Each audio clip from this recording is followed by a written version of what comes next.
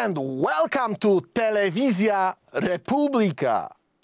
Estonia's Foreign Intelligence Service warns that Russia is gearing up for a military confrontation with the West within the next decade, urging a counter build-up of armed forces in response.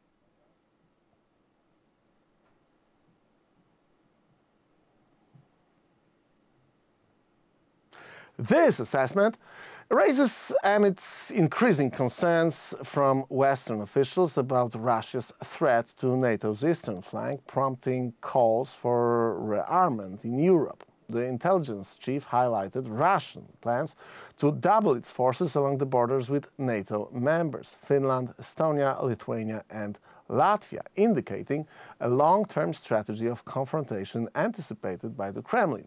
Although a military attack by Russia is deemed highly unlikely in the short term due to its military commitments in Ukraine, the risk escalates without a comparable build-up of forces in Europe. Estonia and other Baltic states have ramped up military spending to over 2% of their GDP post-Crimea annexation in 2014, with NATO allies bolstering their presence. Germany is set to station 4,800 combat-ready troops in the region by 2027. I wonder, what's the reason for which it takes them so long? Anyway, marking its first permanent foreign deployment since World War II.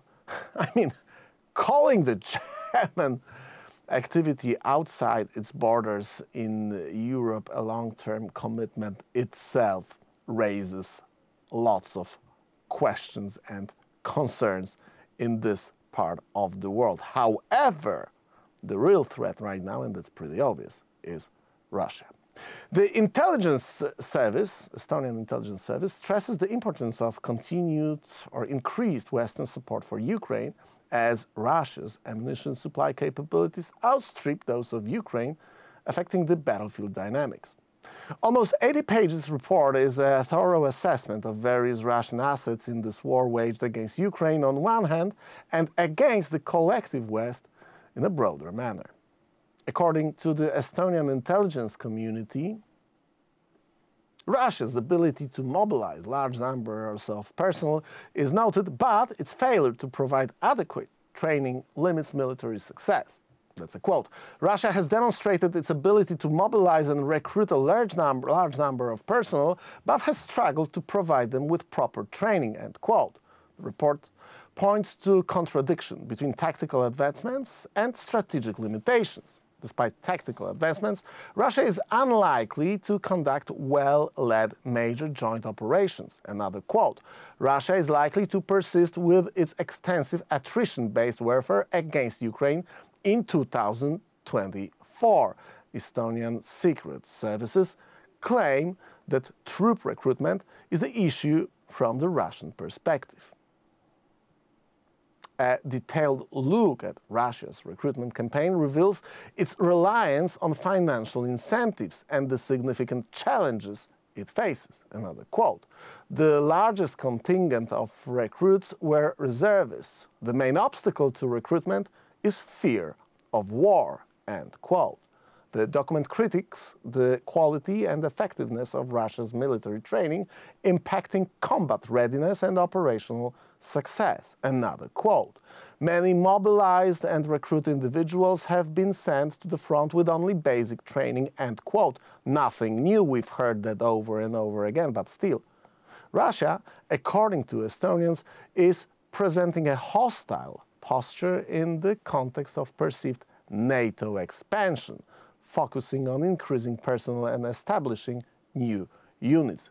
Well, we kind of know it from various Vladimir Putler's statements. Another quote. Russia presents its military reform as a response to NATO's expansion. Yet we know that's the way they view it.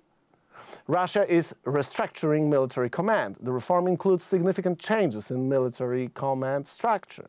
Russia aims to bolster capabilities, especially in strategic directions. The reform will dissolve joint strategic commands and revert to a structure based on military branches and Services report reads. Russia's ambition plan to increase its military force includes adding new units to enhance its strategic posture. Russia aims to increase its military personnel from 1.15 million to 1.5 million soldiers by 2026. And, quote, Russia does it because it expects that it is going to wage long wars. The document discusses the capacity of Russia's military-industrial complex to support ongoing operations in Ukraine. Another quote, Russia's advantage over Ukraine in terms of available artillery ammunition will likely continue to grow in 2024, reads the report. The report also addresses the significant losses of Russian armored vehicles and strategic to compensate for these losses. The Russian armed forces have lost exceedingly high number of armored vehicles. The Estonian assessment of the Russian military activity is an interesting report, but even most interesting, intelligence documents are nothing compared to real combat videos. This war, in that term, is like no other war in the history, but those footage from another marine drones destroying Russian vessel are really huge.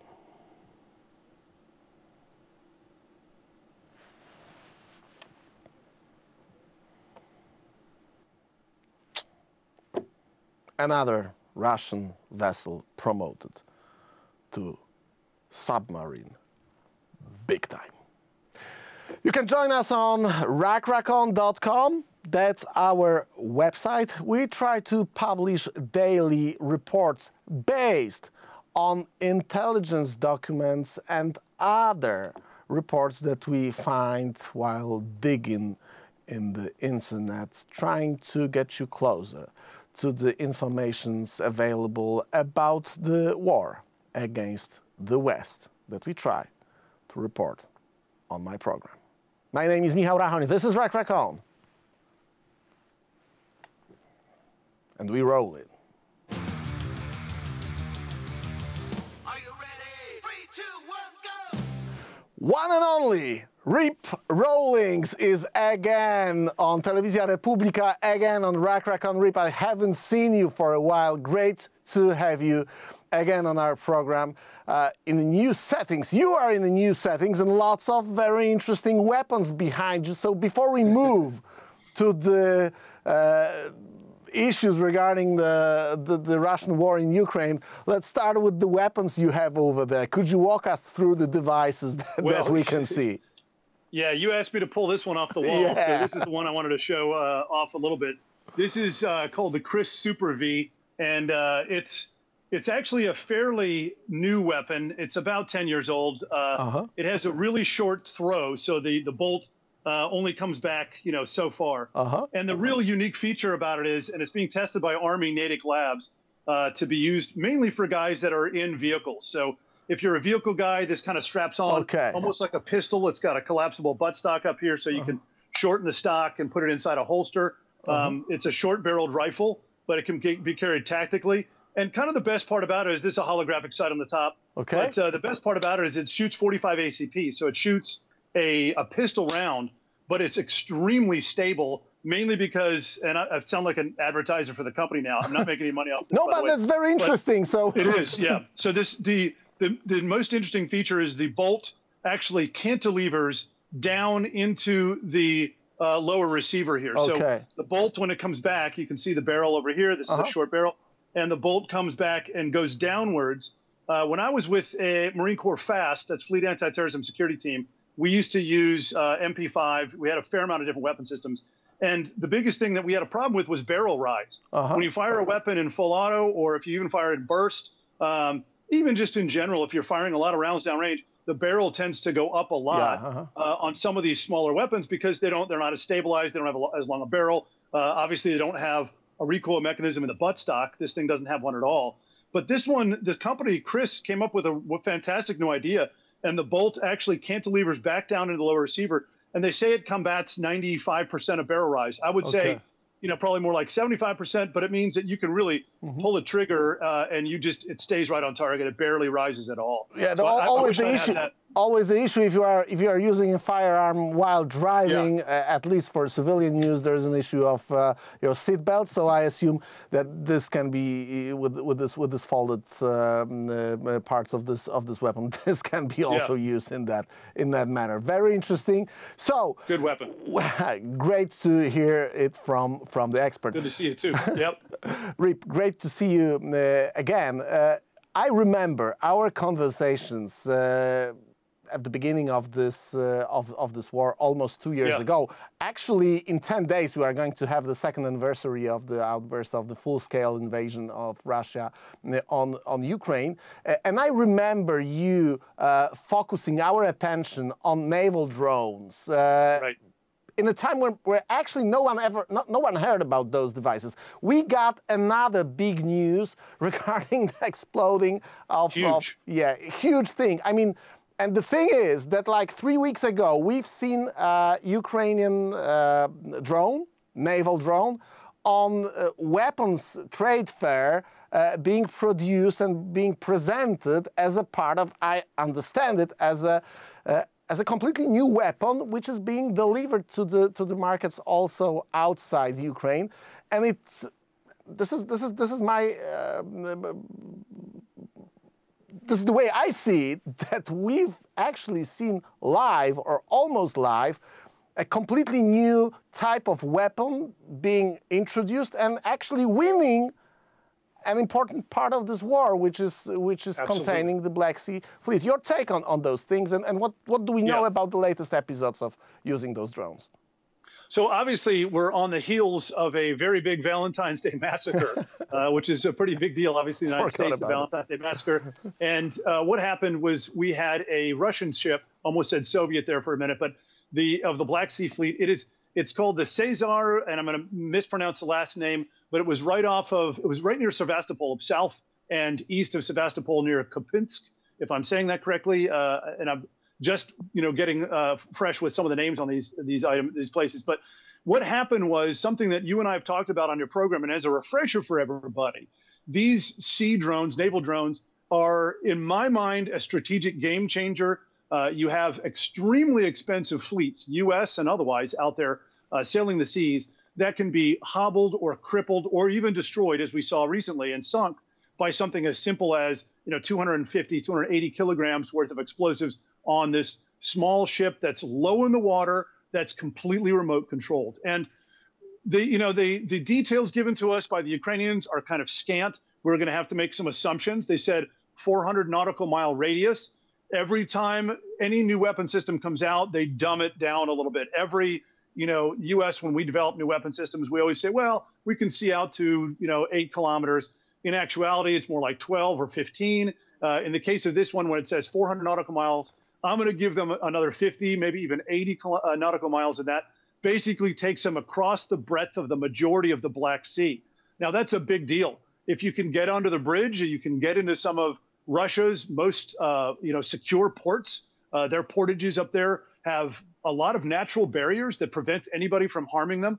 This one hit obviously outside of that zone, but still shows or demonstrates to Russia that they have the reach with a relatively cheap weapon system to destroy something extremely expensive like the Caesar that was attacked and destroyed as of reports of today. Again, St. Valentine's Day Massacre looks fairly bloody on the Russian side.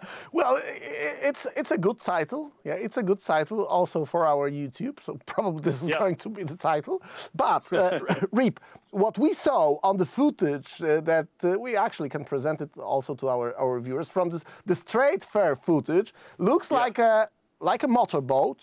With some electronic devices. To me, it looks like, I don't know if that's the Starlink, but it looks like a satellite antenna very similar to Starlink technology. We have some parts of, it looks like a radio wave communication devices. Lots of explosives, or I don't know how much, but surely enough to sink the ships that actually those weapons did. And that's all. So what's the difference between the cost of those 2 ships that were sank, like, I don't know, last 2 weeks or last 3 weeks, and cost of, let's say, 5 of those naval drones? Because in the case of the first of those 2, we have reports about 5 naval drones used to attack and put it to the bed of the Black Sea. Yeah. Basically. So great question. Obviously, you always come up with big ones, and it has strategic significance. So obviously, you're homing in on something extremely important about this device, which is it costs in the order of tens of millions to hundreds of millions, to sometimes in the case of billions for ships of the size of the César to be produced. That one's on the lower scale because it's a troop transportation ship. But think about aircraft carriers certainly run in the billions, and those vessels take between 5 to 10 years to build. They're brought to a shipyard. You use a tremendous amount of steel. Obviously, they put the latest and greatest technology into them. And generally what we saw when I was in the Naval Services, the United States Marine Corps back in the day, is they're putting in the technology that's relevant to the day. But, it takes 10 years to build it. There's usually, they try to upgrade even during that time if something off the shelf that comes out. They call it COTS, commercial off the shelf. And if something big comes in, they try to put it onto that. But then think of the life cycle of a naval ship. It's out in the fleet for, 20, 30, 50 years in the case of aircraft carriers. And so that's a long time where technology starts to degrade. Now, what we're looking at, though, is a extremely relevant, extremely new series of systems. You said Starlink. If you look at the picture behind you, you can see that kind of circular cylindrical device on the back. That is the satellite uplink device. It's going to give them fairly stable satellite communications. I imagine there's some autonomy inside the actual housing that allows it to steer itself through navigation points using its own GPS. On the front or closer to the bow of this vessel, you can see what is actually a 360-degree camera. That's going to be something that cycles regularly and sends uplink images and shows them what's going on. Now, that technology is new as of right now. It's not 10, 30, or 50 years old. It's new as within the past days, weeks, months, meaning the greatest part about this thing, and probably what makes it the most game-changing, is that they're able to put today's technology into it that gives it faster uplink speeds, which means quicker communications, more agile, more able to move up onto the target. It's painted in a camouflage pattern. It's low in the water. It's very difficult to see. It's not a submarine, but those are probably next. We do know that the U.S. has some submersible autonomous vehicles, semi-autonomous, meaning they get some communications from above. But this is the wave of the future. It is going to, we see this in a lot of battlefields. We've seen it through history. Any of those of your viewers who are students of history know these kinds of things creep up on the battlefield. They're relevant technology that someone says, well, let's build one of these now because it makes sense based on what we have.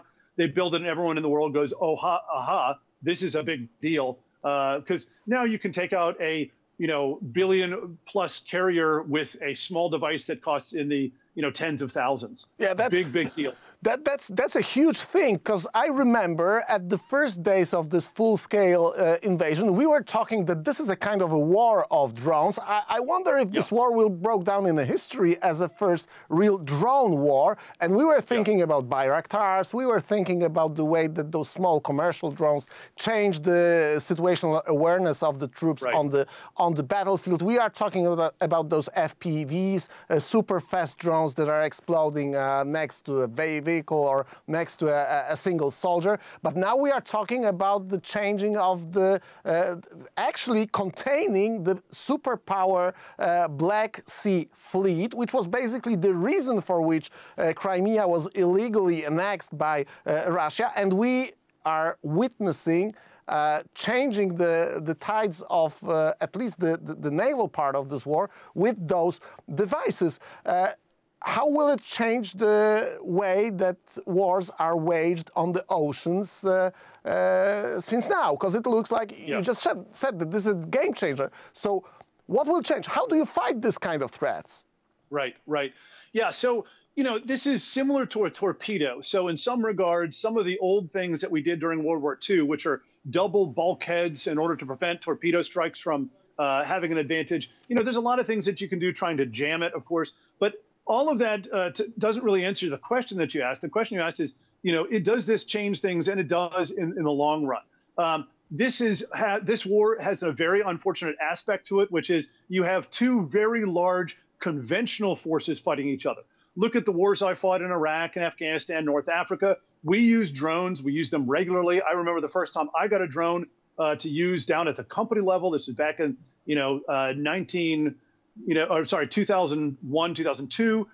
These are small devices. They weren't very handy. The cameras on them weren't very effective, et cetera. But we thought, boy, this is a game changer, because here on the battlefield, me as just a lowly captain, am able to get 360-degree kind of aerial surveillance out to about 50, 80, 100 kilometers very effectively.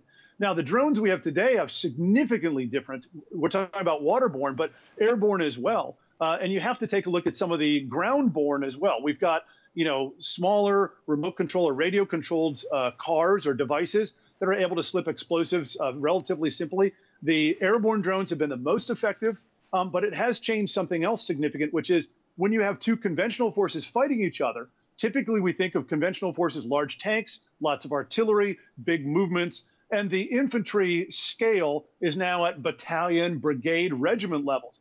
In this instance, the individual is now important again. One guy with a radio-controlled device can take out a 4 or a 5-man armored personnel carrier or tank. Now, that's been the case since World War II with RPGs, but obviously with a rocket-propelled grenade, I had to get me and my forces within a couple hundred meters of a tank. Well, that's well within the lethality radius of that tank and its infantry as well. So we're still back to kind of toe-to-toe, tay-a-tay. However, with drones, I'm a couple, 50, 80 kilometers, whatever the case is, depending on the drone, and I'm able to slip a munition in there that's able to take a very valuable piece off of the chessboard, which is a tank, which obviously, the heavy armor is stuff that me as a reconnaissance guy or an infantry guy, we hated tanks. That's a big beast. It's a worrisome thing to have out there, especially if it's out looking for you. So the waterborne version of it, just as frightening. You're not combating one guy versus a tank. It's going to be a data systems, a group of people at a command and control center in Ukraine, a 5, 6, 8-man team. But they're going up against, a 50, 80, 120-man ship that just doesn't have the technology right now to deal with this. Besides, as we've seen in a lot of videos, firing just direct fire, cannon fire. The Rawlings against those things in the last second.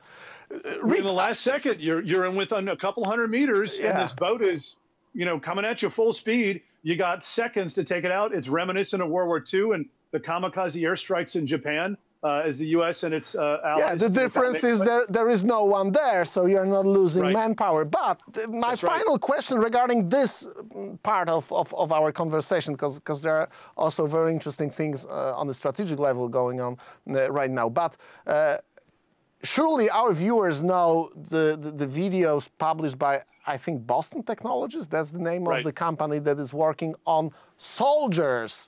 Or artificial soldiers, whatever you call it, just the devices that reassemble human being or a dog or some other, I even know how to call it, creature that is able to fight autonomously, not being a human, but having the capabilities and the movements of is that the direction the military and the wars of future are going to move?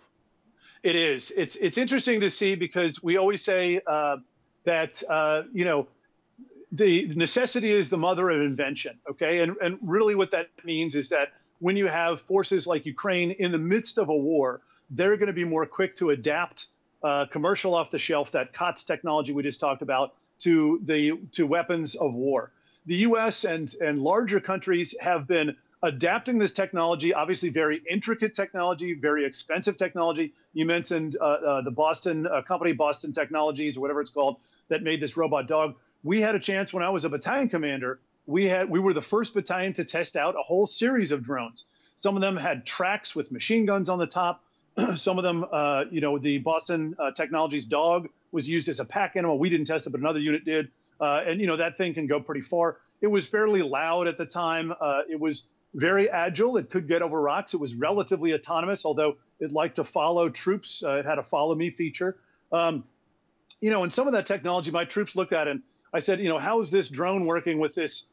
It was about the size of a motorcycle in kind of length, and it had a 50 caliber machine gun on the top. And they said, sir, it sucks. I said, well, what's wrong with it?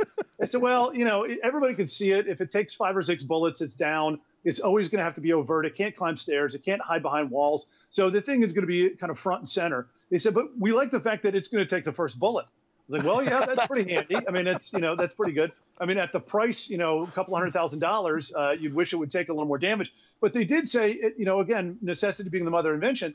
They said, sir, we can infiltrate this into Overwatch because it has great night vision capability, and I can fire support by fire with this thing from another location. I thought, so even the troops were looking at ways to adapt kind of that technology. Yeah, and use it. My point in all this is to say that we're seeing these rapid revolutions in Ukraine that larger countries are just not doing because, you know, they're taking in Ukraine all of this basic civilian technology and adapting it for the fight, and it's obviously extremely effective. Now, all of that said, it means that every single large nation in the world is paying attention and saying, oh my gosh, you know, this drone boat could take out a much larger craft. It's very hard to cripple or take care of. We can try to jam it, but it's probably not going to be that effective. Yeah. So you can read my next book, by the way, because we do have some of these waterborne drones in that next version of Red Metal out on the market, hopefully in the next year or so. But yeah, I think it's significant.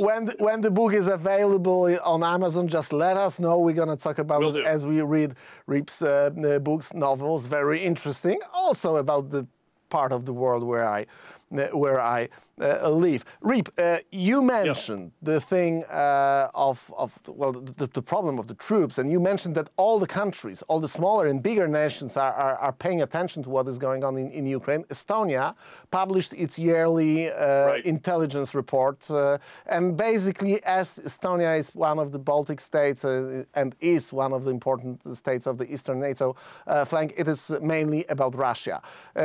We had a couple of interesting observations over there. Yeah. Among them, the observation regarding troops and military mobilization of Russia and challenges related to this. They say that Russia is going to fight a war of attrition against Ukraine, but that they do have problem, and the challenge for Russia is to mobilize troops because of fear of war. I wonder, what do you make of those most important points of this 80-page report that you can read the readouts on our Substack?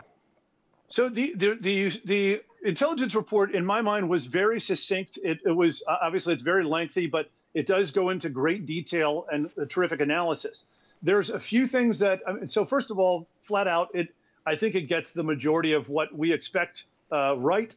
It's not very difficult. A lot of what it says in there is stuff that's, you know, fairly predictable. All the stuff that we've talked about on your show in general, which is the Russians are having a difficult time raising their army. There's a tremendous fear in the draft age military male that they're going to go off and have to fight in Ukraine. And obviously that they have technological disadvantages. They have strategic training disadvantages. That was another key point inside the report. And so their troops are going to war, you know, at a great disadvantage in general. All of that's true, but you have to also, you can't look at that in a vacuum. Ukraine is in the same boat, in fact, probably worse. Ukraine has the advantage of a lot of Western weapons, and hopefully we're seeing a fair amount of Western training, the F-16s, that kind of thing being some of the latest and greatest of that. But they're in kind of the same boat, which is they're training as fast as they can. They have a depleting population of males. All of the males are front and center with the war every day. So if you haven't volunteered for the army yet, you know, likely you're going to be asked to join before too long because Ukraine has a smaller population. All of that said, I will say that there's a few things that were absent in the intelligence report. And I'll put it this way. They said that it's a war of attrition, but there's a part of that I really disagree with. I think that the amount of munitions that Russia has still in its stockpile is extremely significant. And I believe we're going to see that come to play here in the spring offensive.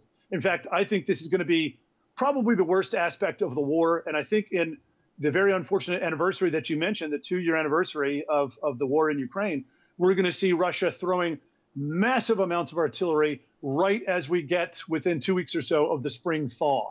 Now, Russia learned a lesson that every nation has learned fighting in that region before, which is the spring thaw in that area really sucks. And I mean mud. You've got everything, all of that not permanent, but all that frozen tundra, if you will, kind of unfreezes, and everything with tracked and wheeled vehicles becomes almost impassable. Russia, in all of its history, has been very adept at fighting kind of, or beginning its major offensive just before the spring thaw, a couple weeks before, trying to push the enemy off balance, because since the dawn of man fighting one another, you always launch your offensives in the spring. I think this spring in particular is going to be a tremendous amount of artillery fired at the front lines. And I'm afraid to say, I think they're going to make some gains, because it's going to be not hours of artillery fire, not, days of artillery fire, but multiple days where they just bombard everything within a 5-10 kilometer radius of a front, and then push through, as Russia has always liked to do, over the dead bodies of their enemies. So I'm very worried about what's going to happen. I didn't see that really spoken about in the Estonian report, although, like I said, and you mentioned that they did say a war of attrition. But I think there's another aspect to this, and we can get into it in greater depth. But Russia also knows this is a strategic opportunity for them right now, because the U.S. is in an election cycle. And we can get into it as much depth as you like, but yeah, I wonder. We had a very interesting conversation yesterday with Professor Strand on this, but we didn't actually touch upon. We focused mainly on the internal political borderlines in U.S. But what you are actually mentioning is something that really is fundamental here. What is the way that Russia is trying to capitalize on the fact that we are just at the doorstep of the presidential election in the U.S.? Yeah, Russia, in the sense of how it analyzes things strategically, is not always that difficult to figure out. Sometimes we think it's a big mystery, but oftentimes it's very black and white. And in the case of U.S. elections, Russia, for almost its entire history as an adversary against the United States, has used the election cycles to its advantage, whether it's in negotiating nuclear non-proliferation treaties, whether it's assisting and aiding in Vietnam, as it did and China did during election cycles, or even when the Paris Treaty came about at the end of that war. They waited for election cycles in order to do kind of their most harm. So I would expect to see them do everything they can to make advances. They've got an indication from Ukraine that Ukraine will listen to the United States when it comes to negotiations. And I think you've got a Biden administration that's dealing with war fatigue in the United States. Not me, but there's a lot of people that are hoping that we'll get out of the support and assistance to the war. I'm the opposite mindset, but that mindset is very prevalent. The unfortunate part being that where the U.S. goes, Europe generally follows. Not to say that the U.S. is the world leader anymore in that sense, but certainly if we're giving billions of dollars in aid, it's not going to be matched if we step back and say we're not going to do that anymore. I think you can look at the political tea leaves and see what former President Trump has to say about his motivations in Ukraine. Not much. And President Biden with his dwindling support in general. And Russia says we've got an opportunity. You can throw in there that, Secretary of Defense Lloyd Austin obviously has gotten gravely sick. Looks like it's been taken care of. But on the other hand, maybe it hasn't. He was not very forthcoming with what was wrong with him, and certainly didn't notify the public. Sounds like he also didn't notify some people in kind of the president's inner circle as well. That is something else that Russia will perceive as a great weakness. I'll throw this in there, and this is going to sound sexist, but again, I'm just interpreting Russia's perspective on this. The Deputy Secretary of Defense is a female, the first ever. So congratulations, obviously, to her. But on the other hand, Russia will perceive that as a weakness as well. And we'll say, well, look, all of the stars are lining up for us. Ukraine is on its heels. They're not getting as much support from the West as prior. U.S. is in an election cycle, which we can help sway by taking ground and killing Ukrainians. And also, both political parties in the United States are not going to support this too much. If we can get the U.S. to back off, we can get most of Europe to back off, and that looks like a win. And oh, by the way, there's instability inside the Department of Defense in the United States. Now, I'll counter that and say there's no instability. Having worked in that five-sided funny palace, as we used to call it, the Pentagon, I'll say that it's extremely stable.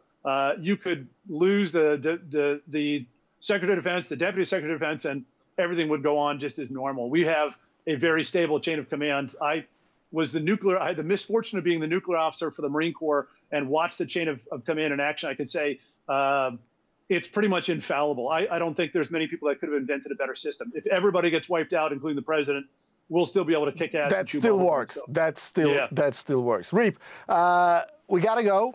The time is up. Always a pleasure. Our viewers should also subscribe to Rawlings. Subscribe. He is also Substack, of course. He's also present there. So do it. Follow Rip's thoughts and Rip's ideas. You can do it on Substack as well. Rip, thank you very much. Looking forward to meet you again. Waiting for your new book. So a lot of good reading comes to Amazon and other bookstores when the new novel is ready. Thanks a lot, Rip. See you soon. Take care. See you soon. Ciao.